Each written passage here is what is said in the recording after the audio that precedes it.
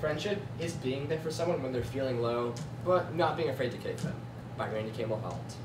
To me, this quote means that a good friend will always be there for you when you're feeling sad, but also isn't afraid to keep your ego in check and let you know when you're doing something wrong.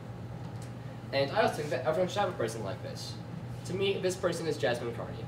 She was my trumpet section leader my freshman year of high school, and she just has such a motherly presence that puts you at ease immediately. I first met her at a trumpet sectional a few weeks before school started, and our friendship from there went on to the first weeks of the concert bands, and then the rest of freshman year it continued to grow, and then it still thrives to this day. Even though me and Jasmine butted heads at first, we quickly grew a strong friendship that has helped me grow as a person and a trumpet player. Like I said before, the first time I met was at a trumpet sectional that took place at her house a few weeks before band camp started. I almost didn't go to this because I didn't know anyone else going, and it was kind of weird as a freshman to go to a senior's house. But I'm really glad I took the chance because I made some really great memories and met some incredible friends. Then a week or two later after that came the event that I was dreading probably the most, and that was band camp. For those of you who don't know, band camp is almost a week of 13-hour days of marching and playing your instrument with water breaks only every other hour. And I played first trumpet my freshman year, which was a really cool and exciting thing, but also meant that band camp sucked even more. But Jasmine was there through it all to encourage me and just really get me through the week.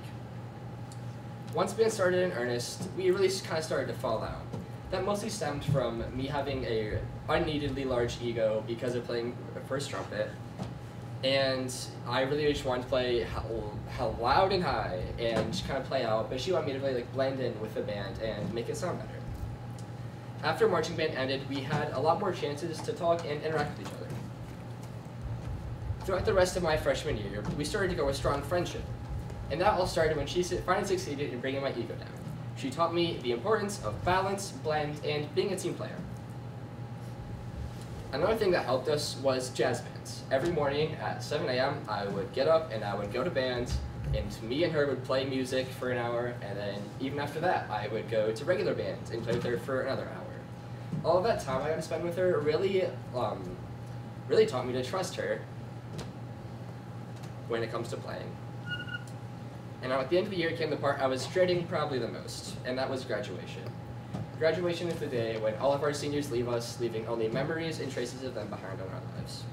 I was really nervous because I didn't know she was going to college, and she'd become such a big part of my life that I didn't want to let her go. But I was determined to keep in touch with her no matter where she went. Luckily, she ended up going to CMU, which was only about 20 to 25 minutes away. And luckily, she also seemed to like us because she kept coming back. She would show up to band camp and give us candy and encourage us to get through the week. She would come to our marching band competitions in order to cheer us on, and she even came to a jazz band or two in the morning to give us an energy drink and a smiling face. She also helped me over text. Whenever I was down or I needed advice on something, I could always turn to her, and I know she would help me no matter what. She was always managed to make me feel better and put a smile on my face. To this day, I keep her updated on all of our band events, hoping that she'll show up and I get to see her once again. I hope I can continue to see her for the rest of high school and even beyond.